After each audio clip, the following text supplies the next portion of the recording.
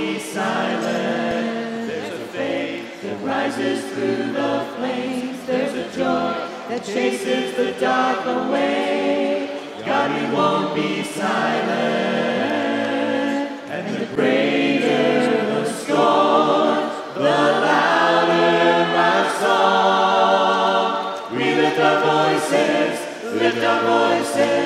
make your praise so glorious, glorious. We lift our voices, make your praise so glorious. There's a faith that rises through the flames. There's a joy that chases the dark away. God, we won't be silent.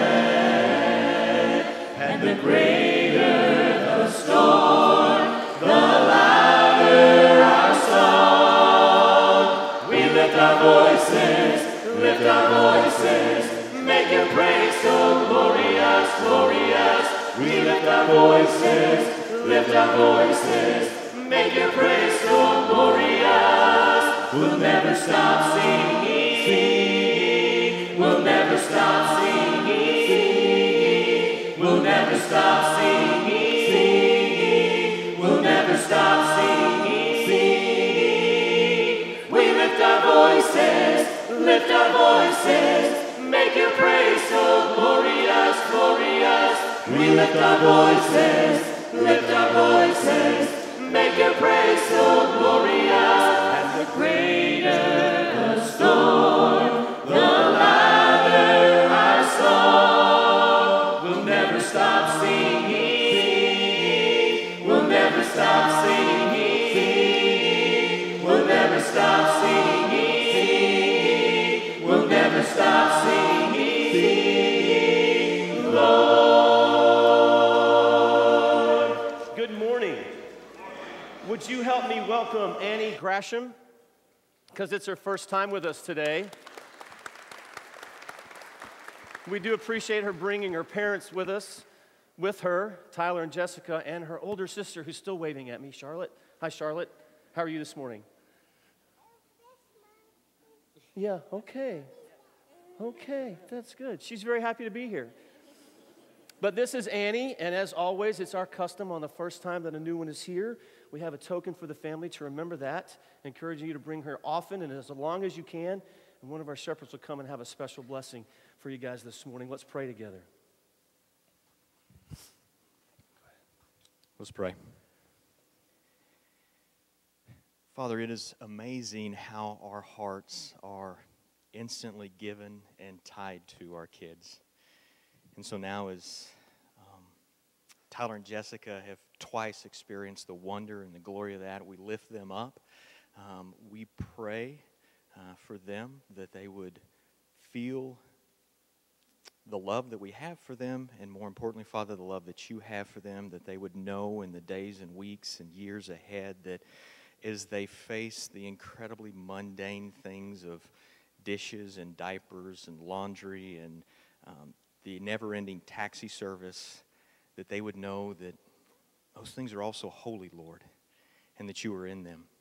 That they would talk about you as the inevitable fight breaks out. That they would share your name with the kids as they go to ballet and swim team and get them ready for prom and send them off to college, Lord. That they would know that these times are precious, that they are charged by the God of the universe to raise these kids up in the fear and admonition of you, and that you, Lord, are faithful to fulfill all your promises and to sustain them in the midst of it. These things we pray over them. In your name, amen. Welcome them.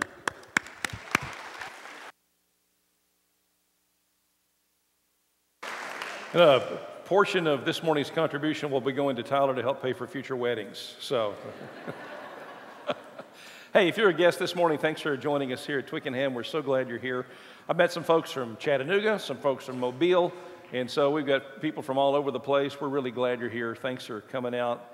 And if you are looking for a church home, we are always looking for new family members. We'd love to sit down and have a conversation about where you are on your journey, what the Lord's doing in your life. We'll tell you about ours and what the Lord's doing in our church, and we just love to have you be a part of that. We really believe the passage that says that God places the parts of the body just as he wants them to be. And we think that you're here, your being here is not an accident. It may be that you have some gift that our church needs, or that our church has been gifted in some way that will bless you, and maybe it's both. We don't know. We're just really glad you're here. Thanks for coming. There's a card on the seat in front of you. You can fill that out and put that in the collection plate, which is going to be passed in seconds. So get on with it. You can put down any prayer requests that you have, and we'll be praying over those as early as tomorrow morning. Want to welcome a new family this morning, Nick and Khaki Morrow and their children. They have triplets. Wait a minute, we'll have to split the contribution between them and the Greshams. Avery, Calvin, and Elaine, and Nick is the only one in the room, I think. Nick, there you are. Stand up, Nick, so folks can see you. Give them a hand. Welcome them. The Avery, Calvin, and Elaine are little. They're in the nursery. And Khaki, and this is a new member, is already serving, so I'm just saying. That is awesome. We're really glad to have the Morrows. Glad they're here. Hey, let me share a passage with you that has to do with not just our, well, it's about our money, and it's about our praise and how they're connected. It's in 2 Corinthians chapter 9, Paul says, this service that you perform, which is what we're about to do. We're about to take up our contribution. Paul calls it a service. He says this service that you perform is not only supplying the needs of God's people, but is also overflowing in many expressions of thanks to God. Because of the service by which you have proved yourselves, people will praise God for the obedience that accompanies your confession of the gospel of Christ and for your generosity in sharing with them and with everyone else. And in their prayers for you, their hearts will go out to you because of the surpassing grace God has given you. Thanks be to God for his indescribable gift. And that's what we're going to be doing this morning, thanking God for his indescribable gift. We'll do it in our giving, we'll do it in our singing, our praying, our remembering, and our hearing of his word. So glad you're here today. Let's sing. Let's take up this collection. We praise thee, O God, for the Son of thy love, for Jesus who died and is now gone above. Hallelujah, thine the glory. Hallelujah, amen. Hallelujah, thine the glory. Revive us again. All glory and praise to the Lamb that was slain, who has borne all our sins and has cleansed every stain. Hallelujah, thine the glory. Hallelujah, amen. Hallelujah, thine the glory. Revive us again. All glory and praise to the God of all grace, who has bought us and sought us and guided our ways. Hallelujah, thine the glory. Hallelujah, amen. Hallelujah, thine the glory.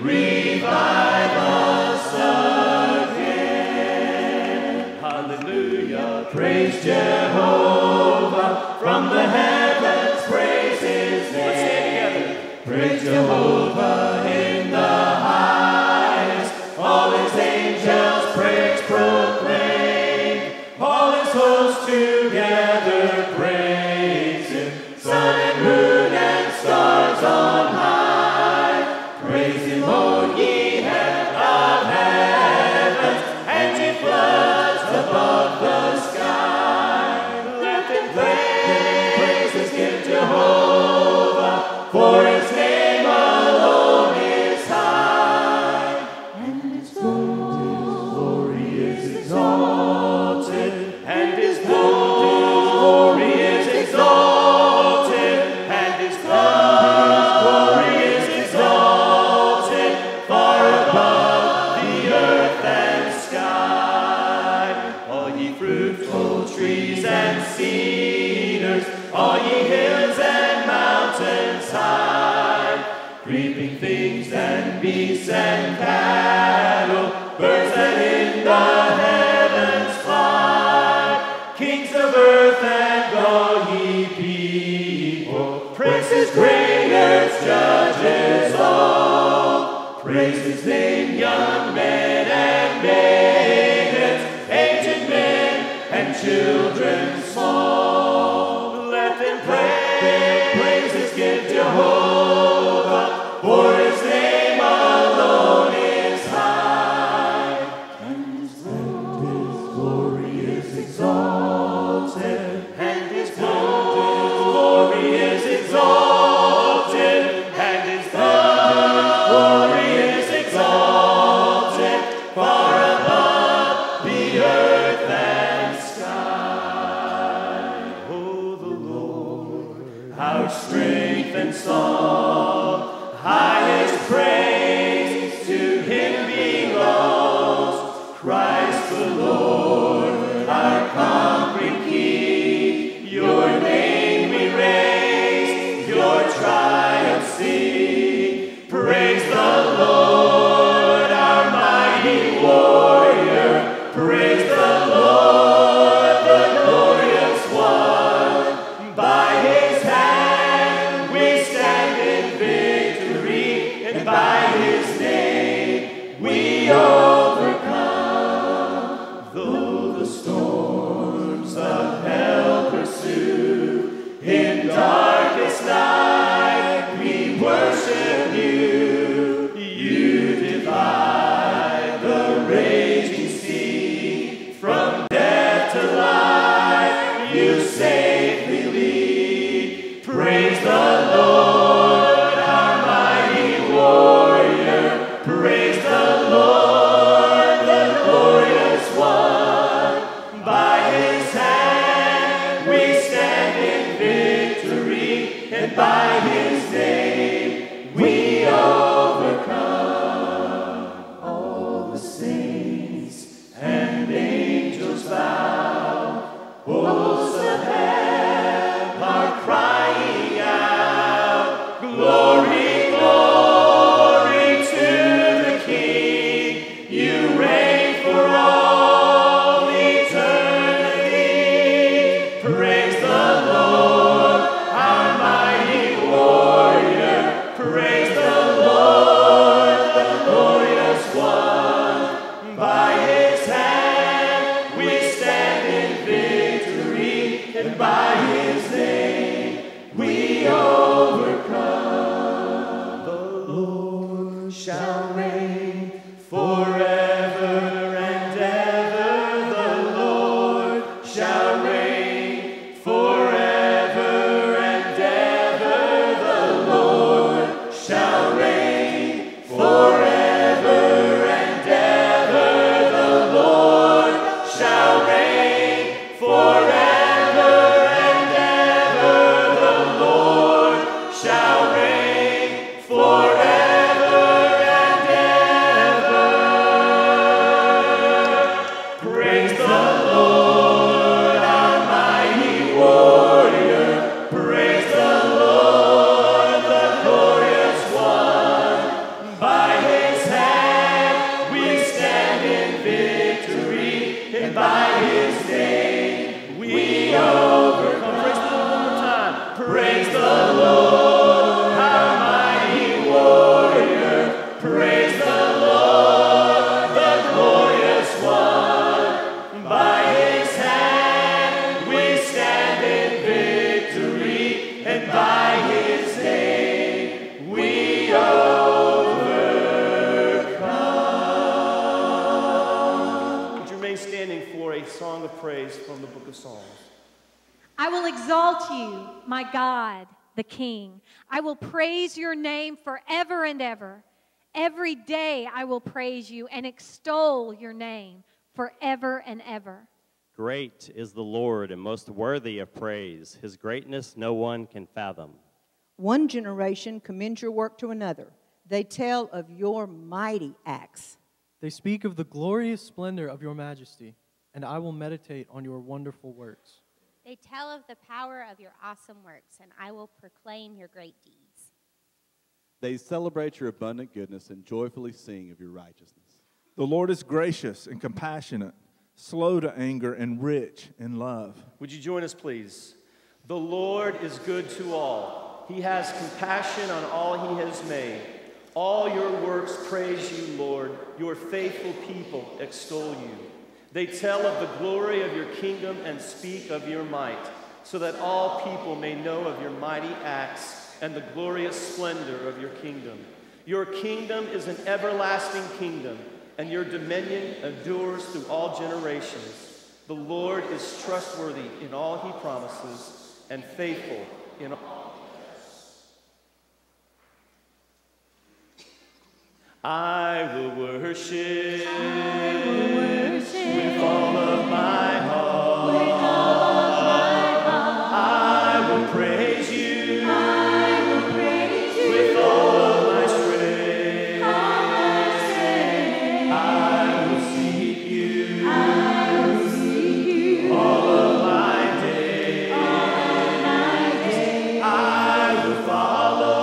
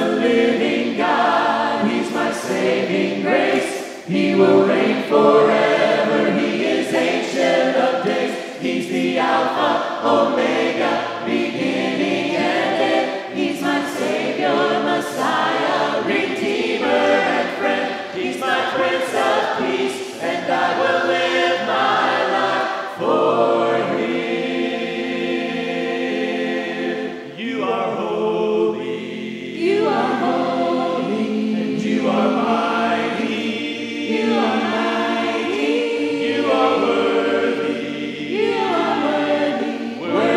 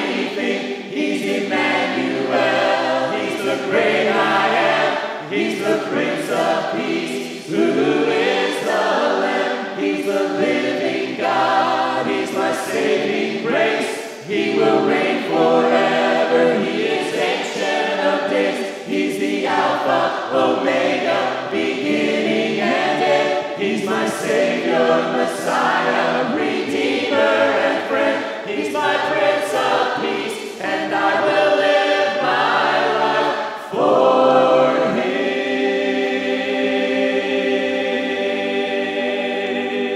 And the whole church said, Amen. Be seated.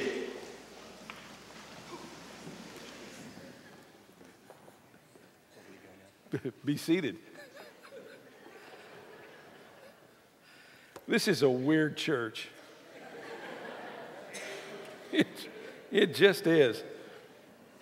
Because here's the thing. I should have mentioned this earlier, and I do sometimes. This is a good time to do it again. Singing is just awesome this morning. You guys did a great job. You guys did a great job. So really good morning.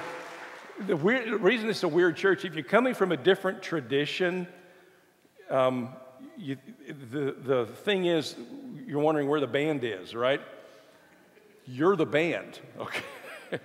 And so it's a little bit different because in most churches you've got the orchestra or the band or whatever, and that's one of the things that make this a weird church is we think that's okay. It's a Church of Christ who doesn't have a problem with instrumental music, but we really love a cappella. That's singing without instruments, and we do it well. And so when you walk in the door, you're in the band, which is kind of awesome. Now tonight at 5 o'clock, we're going to have our instrumental service called the Spring, and so that's why I say it's a weird church. Because in the mornings it's a cappella, and then we have our instrumental service tonight once a month at 5 o'clock. So, which is another reason it's weird, because church is supposed to be at 6 on Sunday night, right? But we have it at 5. So weird. And if you're weird, you'll fit in perfectly. Trust me, you can't be any weirder than who's already here. So anyway, here's my goal this morning. Everybody talks about how hard family is and how rough family is and how dysfunctional family is. And the thing I want to leave you with this morning is that family's good. It's messy sometimes, but family's good. It's just good. In fact, good things happen in our families. Good things happen in homes. We're talking about music here. There was a guy that I grew up with, one of my teachers, a man named Dwight Love. We called him Dr. Love because he was a math professor. He was a math genius. And he tried with me and failed. This guy taught Rhodes Scholars. He had people going to MIT on full ride scholarships, and then he had me. And it was like, the only numbers I know are the one in the Bible. That's the Genesis, Exodus, Leviticus, Numbers. That's the only one I know, and I don't know that one well. I really didn't do well in his classes. But he was a neat guy, and he loved to sing. I mean, he loved to sing. And I got a call one day. He was a member at our church over in Atlanta, and I got a call one day that he'd been struggling with renal cancer, and he was very near the end. And so they called and said, hey, you better get over here. And so I went over to his house. And when I arrived, there were several other folks from our church who were there, and some of his friends and family, and his wife, Donna, and their 3 daughters, Beverly, Carol, and Laura, were all gathered around his bed, and they were singing to him.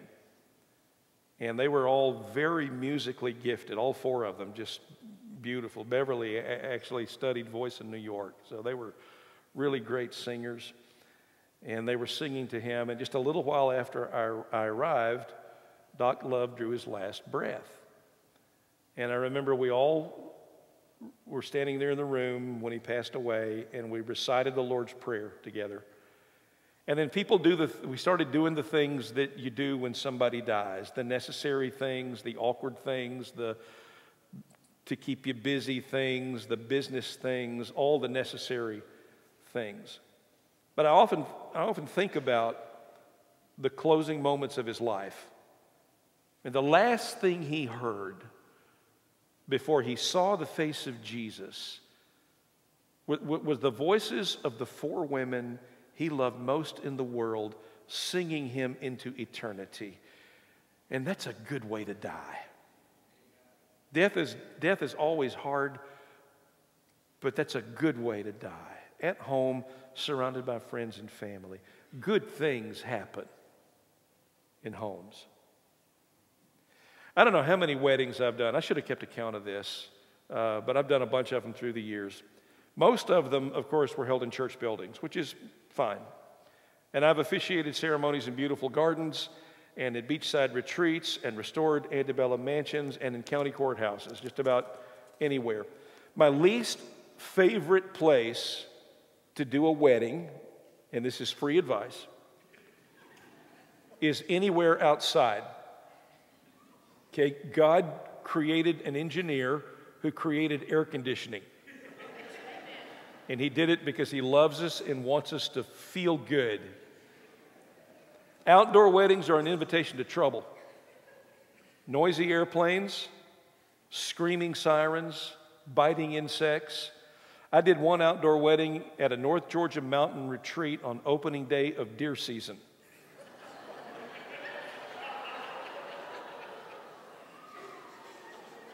Every few seconds, we're kind of on this little ridge, and it's kind of like Huntsville. There's mountains all around, everywhere as far as the eye can see.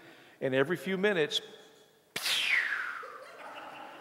and every time the groom would jump, it got funny.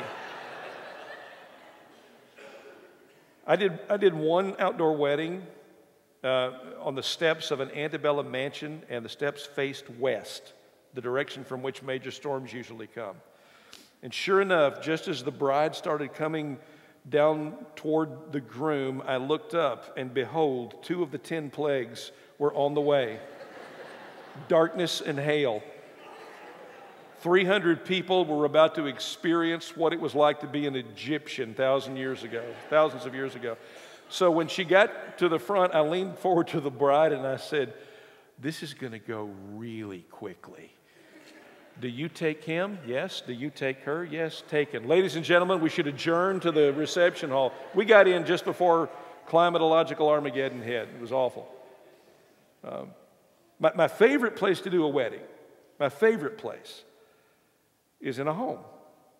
In addition to providing the perfect ambiance, the very location symbolizes what's about to happen. We're about to witness the creation of a new home.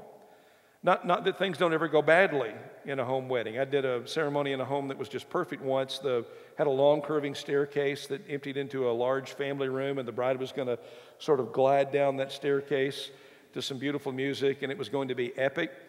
Except this was back before music was digitized and immediately downloadable. The main technology was the cassette tape. You remember those? And we discovered 10 minutes before the ceremony that somebody had taped over the wedding music. And we didn't bring a backup.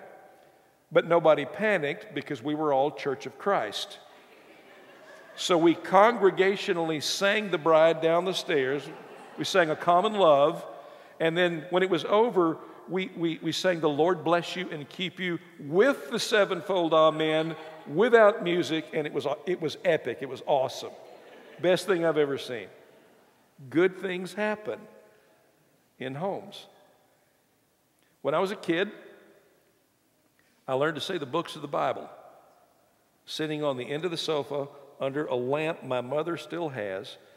I learned that at Shabern Avenue in Beaufort, Georgia. I discovered my call to preach at the dining room table of that same house. I exercised my imagination in the basement of my grandmother's house. Home is where we celebrate our victories. Home is where we mourn our sorrows. Home is where we live our lives. Good things happen in families and happen in homes. It's not an accident that businesses try to capture a sense of home. Hospitals decorate their delivery rooms to look like something you'd find in a home. Restaurants advertise their food, tastes just like homemade, and we call them funeral homes. We don't call them mortuaries. Some people even call the church building God's house. We find ways to connect all of these places and things to the concept of home, because deep down we know that home is a good thing and that good things happen in homes. And it's not just us, and it's not just these days. Many of the most important events in Jesus' life happened in homes. You know, the Magi found Jesus at his home, not the stable. Matthew, Zacchaeus, Peter, Mary, Martha, Lazarus, Simon, Peter, all of those people opened their homes to Jesus. He shared his last meal before his crucifixion with his disciples in the bonus room of a stranger's house. When he healed the lame man by the pool, he told him, "Get up, take your mat, and go home." When he cast demons out from the man near Decapolis, he told him, "Go home to your family." He even called heaven my Father's house. And Peter called the church, you and me, a spiritual house. So it's not surprising when we read about the early church gathering together, we usually find the meeting in somebody's house. Not always, of course. Sometimes they met in the temple or some other place that was appropriate to their needs. But most of the time, the church, the people, met in homes. And there's a great example of that in Acts chapter 12. You can turn over there if you want to. Matthew, Mark, Luke, John, Acts. It's the 5th book in the New Testament. It's written by Luke, who also wrote the Gospel of Luke. So it's a 2-volume set, making Luke the most prolific writer in the New Testament. Acts chapter 12 is where we'll be. So let me set it up for you. Herod, a Roman ruler, has imprisoned Peter, one of the apostles, and he intends to execute him because he just executed another apostle, and so he kind of got some political traction out of it, so he's going to try it again. So the church responds to this by gathering at the home of one of their members, a woman named Mary, not Mary, the mother of Jesus, or Mary Magdalene, but a different Mary. And they gather at Mary's home to pray for Peter's release. And then God, this is a great story. You should go read it sometime. God hears and answers that prayer in a very dramatic, miraculous, powerful kind of way. And the first thing Peter wants to do when he realizes that he is out of prison is to find the church and tell them that their prayers have been answered. But to find them, he doesn't go to a church building or the temple or a synagogue. He goes to a home. All right, Acts chapter 12, beginning in verse 12. When this had dawned on him, when his miraculous release from prison had dawned on him, he went to the house of Mary, the mother of John, also called Mark, where many people had gathered and were praying. You know what would be a good thing for you to do sometime is just to open up your home and have people. We do small groups in our homes on Sunday nights. It'd be cool just to have some folks over and just pray. Pray for your street. Pray for your town. Pray for your church. Pray for somebody. Y'all just get together. Don't study. We do a lot of that. I'm not saying it's a bad thing. It's a good thing. But wouldn't it be cool just to get together in your house and pray? So the church is praying. Verse 13, Peter knocked at the outer entrance, and a servant named Rhoda came to answer the door. When she recognized Peter's voice, she was so overjoyed, she ran back without opening it and exclaimed, "Peter is at the door." And he's standing there. Verse 15, "You're out of your mind," they told her. When she kept insisting that it was so, they said it must be his angel. But Peter kept on knocking. And when they opened the door and saw him, they were astonished. Peter motioned with his hand for them to be quiet and described how the Lord had brought him out of prison. "Tell James and the other brothers and sisters about this," he said, and then he left for another place, probably somebody's house. Good things happen in homes. That doesn't mean that good things can't happen anywhere else, say in a church building, and there's no theological principle at stake here. Christians met in homes not because there was some mandate to do so, but because that's usually the only place they had to meet. But it's good for us to go back and look at historical realities like this, because our lives have become so compartmentalized. Here's what I mean by that. We've always had a place to go do our work, right? We go to the office or the plant or the lab or the school or the base or wherever for work.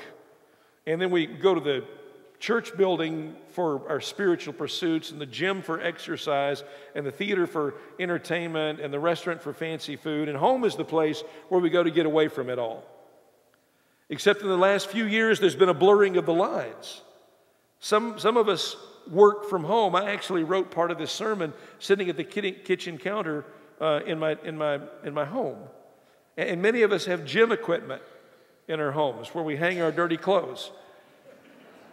Lots of our homes have media rooms.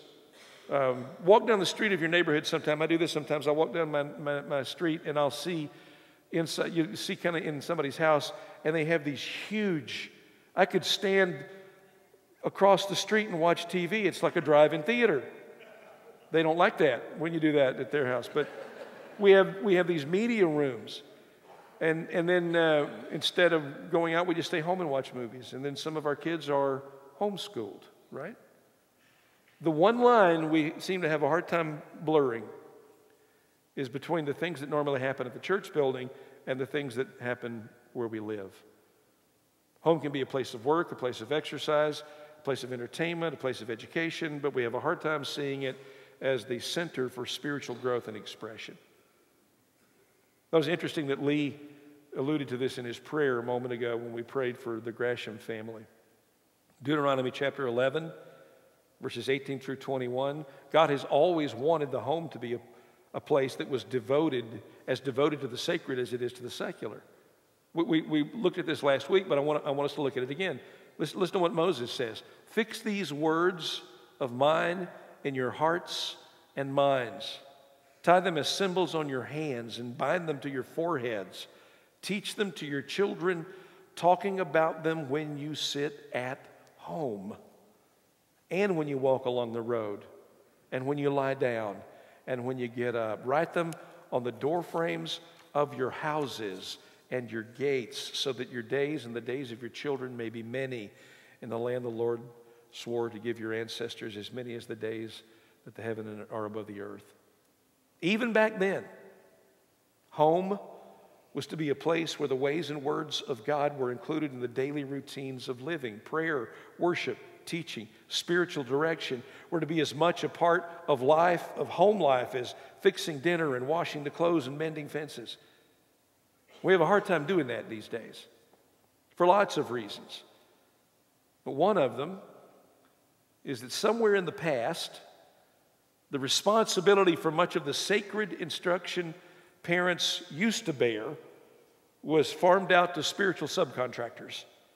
Preachers, Sunday school teachers, children's ministers, youth ministers, and a dozen other specialists demonstrated that they could provide quality level spiritual instruction.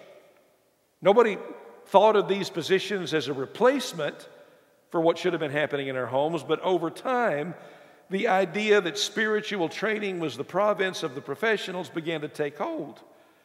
Slowly, quite unintentionally, I'm sure, responsibility for spiritual growth was moved out of the home into the church building. We forgot that good things happen in homes. The point is not that Sunday school and youth ministry and technology-enhanced worship services are ineffective and unnecessary. The point is that they are not near enough. If spiritual direction is not happening in our homes, if it's not happening primarily in our homes, neither we nor our children are going to move toward the good away from the messy. Look, I know a lot of your kids do this. My boys were heavily involved in Little League sports. I was a terrible athlete when I was a kid, horrible athlete when I was a kid. The basketball coach suggested I try soccer because it didn't involve the hands. And so when it came time for my boys to get involved, I kind of consigned myself to the role of the supportive parent, thinking I didn't have anything to offer. So I did my turn in the concession stand, and I did the cheering from the bleachers, and I would bring the snacks for after the game. But after the second or third practice, even before a game, I realized two things. Number one, the guys coaching these kids did not know baseball, and number two, they didn't know kids. And so for the next 6 or 7 years, I coached both boys, and we were good. We won a lot. I tried to be Christian about it. But I would tell our boys on our teams, I would say, now, boys, we're just here to have fun. It's fun to win, okay? And we won a lot. One of the things I learned very quickly was that you could always tell which kids were practicing at home and which were not. I mean, some kids improved every week. They threw the ball with more accuracy and velocity. They caught the ball. Their hand-eye coordination was so much better. They hit the ball more consistently. They played their positions more effectively. And you could just tell that kid's been practicing through the week. Something's going on at home. And then some kids improved, but they did so very, very slowly. Because the only time they practiced was when the coach scheduled a practice. I bet you teachers would tell me the same thing, right? You can tell when a child is getting academic support at home. And you band directors and theater directors, you know when a kid is getting support and practice at home and when they're not. And it applies in the spiritual realm as well. What we do here is essential. Your kids need to be in Sunday school. You need to be in Sunday school. You need to be here on a consistent basis for worship and communion and hearing the word of the Lord. But if that's the only time you and I are nourishing ourselves spiritually, we're going to starve. We've got to have that stuff going on in our homes as well. So there are some reasons why that doesn't happen as much as it should. As I mentioned, one of them is that we farm that out to the professionals, but here's another. I bet if we took a survey, the number one answer of why we don't do that at home would be time. We and our kids are crazy busy. We are crazy busy because of our kids. Boys and girls, it's your fault. Okay, it's actually mom and dad, right? I mean, this one's got to be at practice at 5.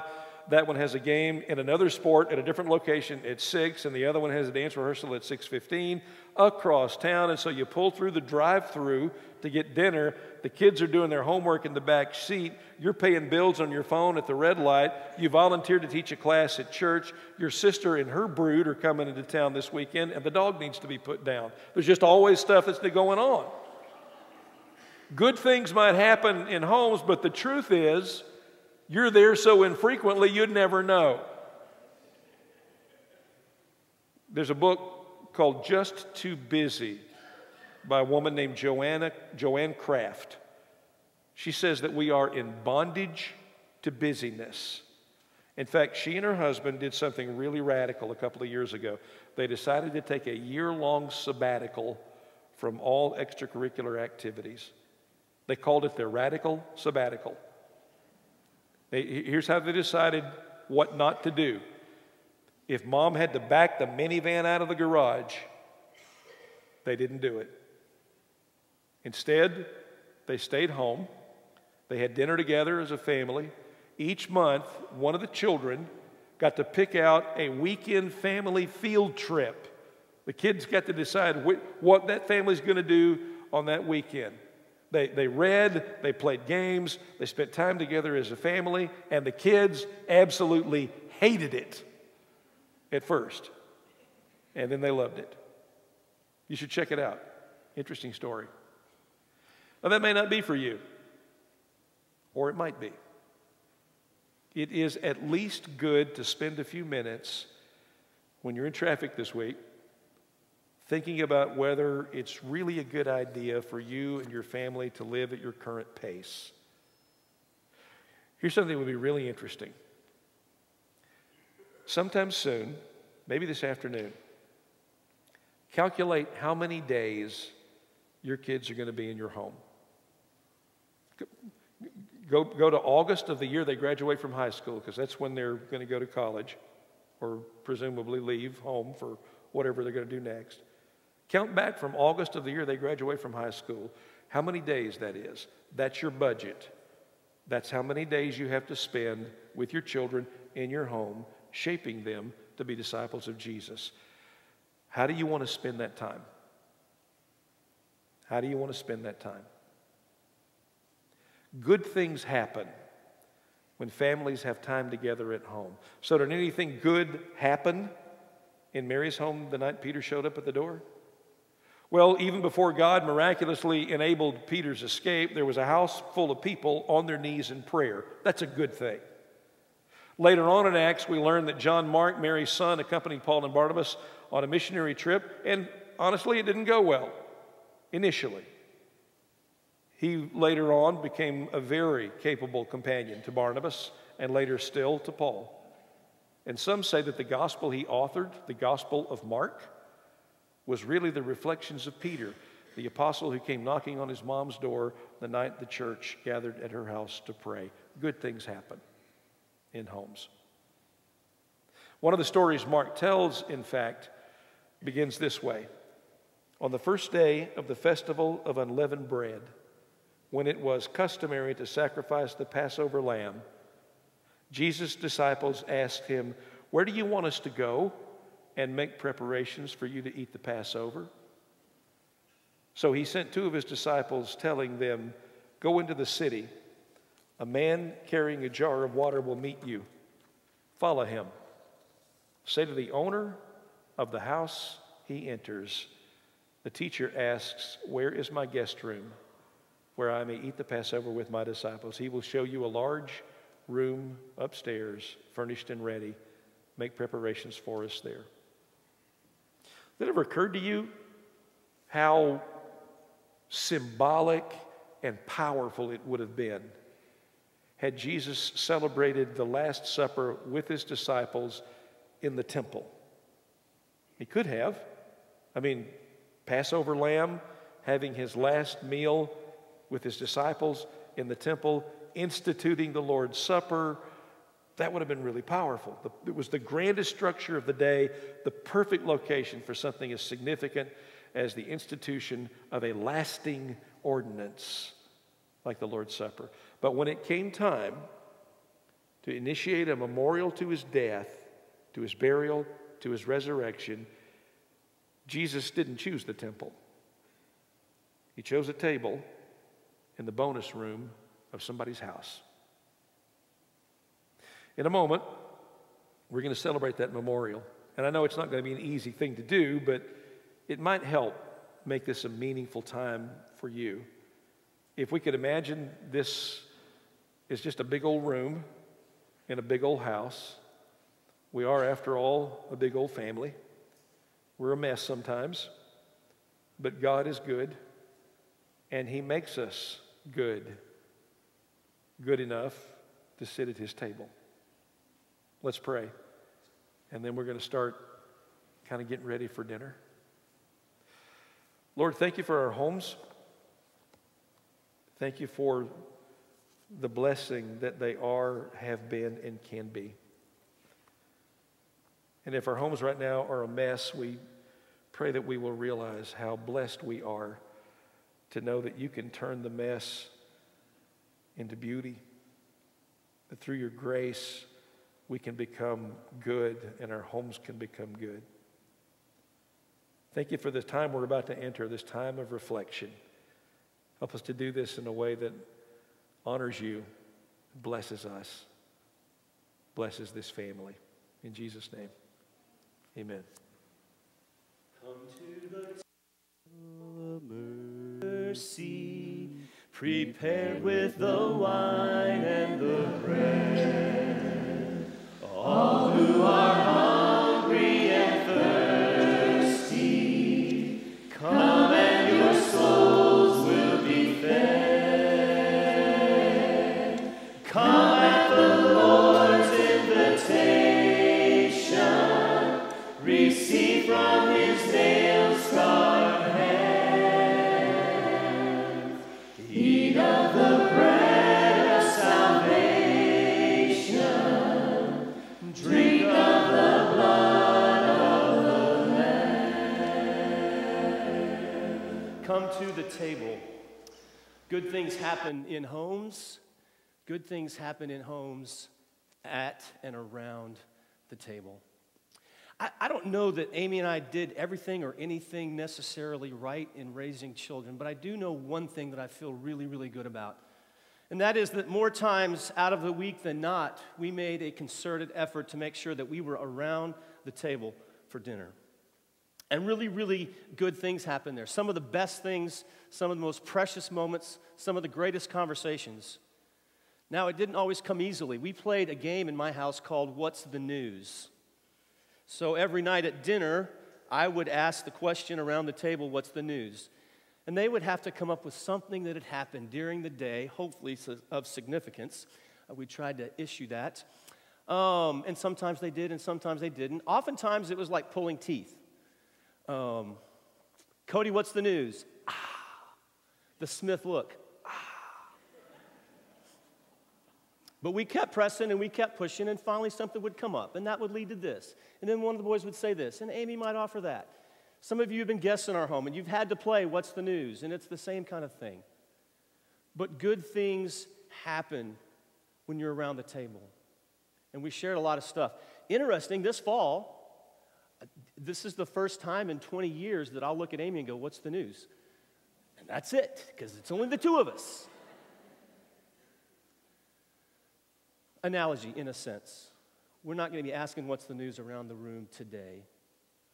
But as we take our moment of silence, if you can imagine God asking you, what's the news? Pat, what's the news? What's the news, Lane? What's the news, Michelle? And it's a time to say, I'm concerned about this. I care about this. I'm hurting here. I'm afraid of this. I'm really, really excited about this that's happened. It's a time to share that moment with God and see what kind of a word He has for you. Let's sing again and then we'll pray. Come to the table of mercy, prepared with the wine and the bread. All who are hungry and thirsty, come and your souls will be fed. Why don't you come at the Lord's invitation, receive from His nail-scarred hand, eat of the bread of salvation, drink of the blood of the Lamb. God, the news is some of us don't like our jobs. The news is that some of us are struggling in our relationships with our spouses. The news is that some of us are just really concerned about our kids. The news is that all of us have a longing for something more. And the only thing that can fill it is you. And the news is, God, that you're giving us your Son. And that news is good. And we remember His sacrifice. And we are grateful for the good news of the death and the burial and the resurrection of Jesus. As we take this bread together, and all that agree say, amen.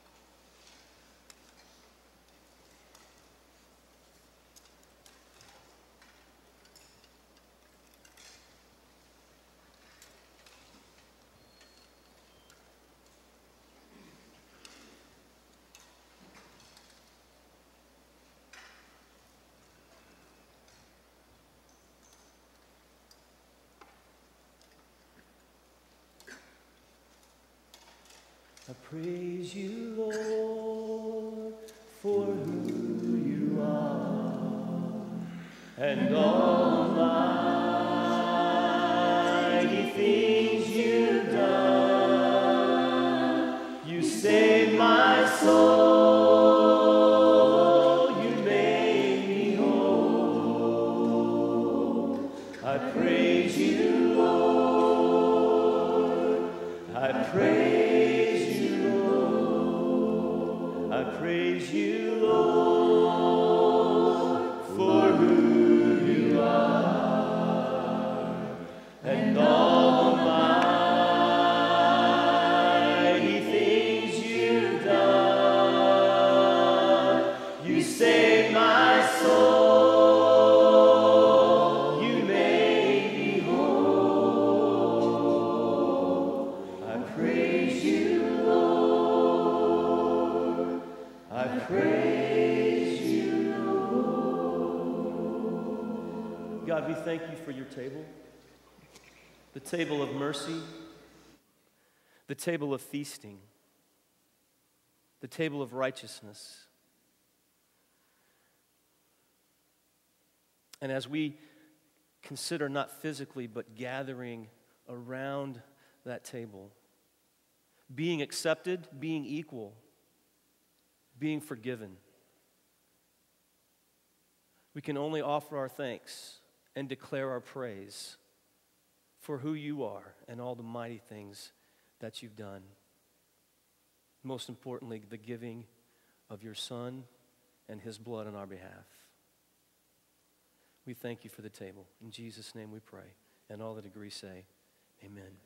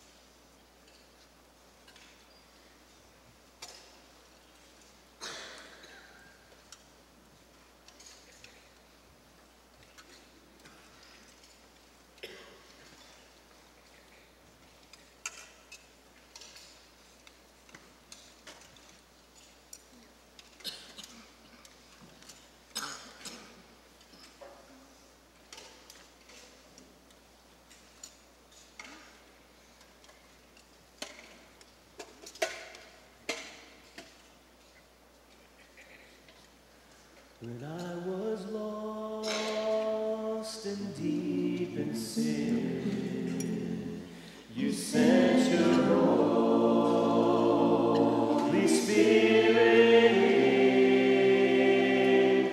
You cleansed my heart, you made it new, and now I sing my praise to you. I praise you, Lord, for who you are, and all my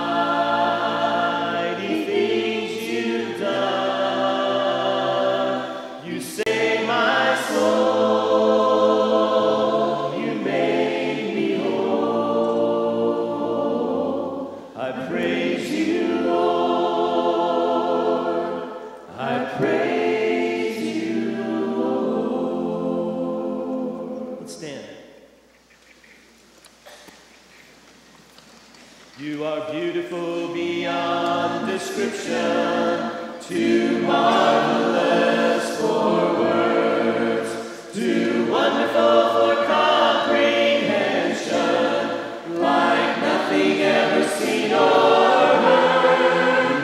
Who can grasp your infinite wisdom? Who can fathom the depth of your love? You are beautiful beyond description, majesty enthroned above.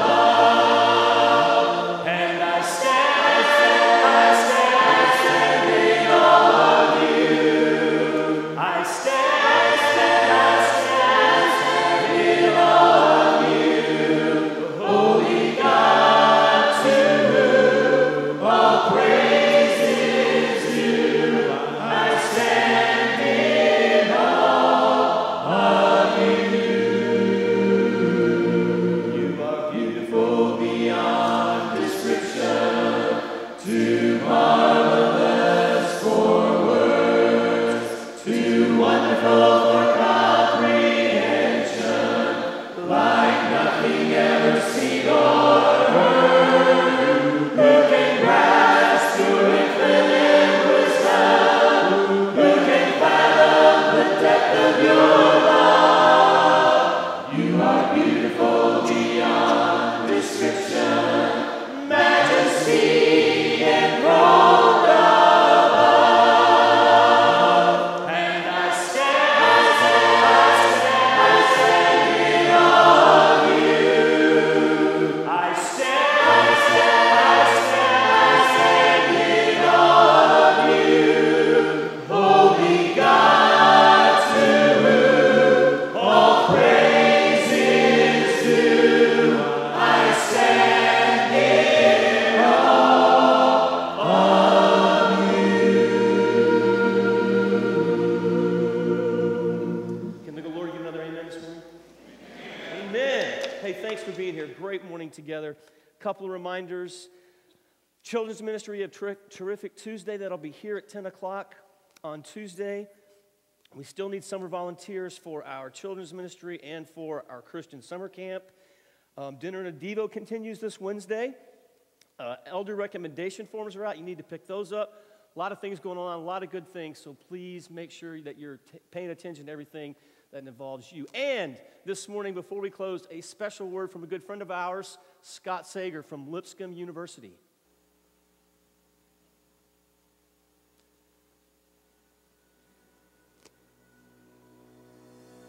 Hi, I'm Scott Sager from Lipscomb University, inviting you to join us for Summer Celebration June 28th through 30th on the beautiful campus of Lipscomb University in Nashville, Tennessee. We'll be studying Paul's unifying core, the message of Romans, and we want you to be a part of an exciting 3 days with 9 keynote speakers, over 100 classes, children's program, youth program, music, and more. We want you to be a part of what should be a wonderful 3-day study as we celebrate what unites us, our unifying core from the message of the book of Romans. Please come and join us. Register online. We'd love to have you here. It'll be a great 3 days. Awesome. Scott, of course, has been here many, many times. He runs that program for Lipscomb. And so I encourage you to take a look at, you can go online to summercelebration.com at lipscomb.edu and see the schedule and the speakers and all that good stuff. But there's some really good things that will be happening up there in that week, so please consider that. Again, thanks for being here, and we will close in prayer. James, come and lead us. Have a great week.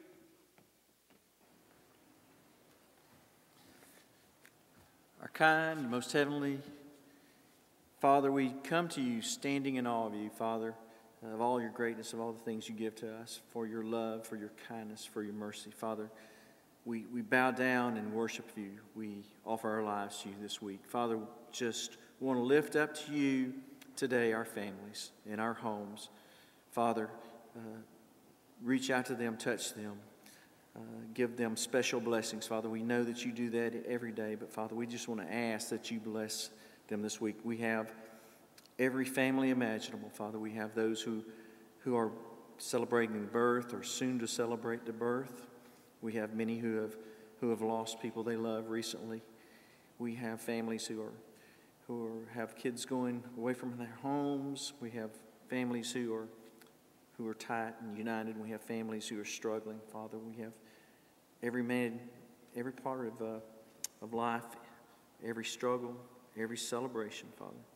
And through all of those struggles and all those celebrations, Father, we just ask that you be a part of those, that we glorify you with our lives. And Father, help us this week to be your light shining on a hill. Help us to be your word. Help us to be the salt. Help us to be what you want us to be. Give us compassion and love. Give us vision. Let us see our families through your eyes and not our eyes this week, Father. And for those in our families who are really struggling to figure out where they are and who they are and whose they are, Father, just help them. Send them the Spirit this week to help them see their way in life more clearly. And Father, we just praise you. We love you, and we hope that we honor you with our lives this week. And God's family said, amen.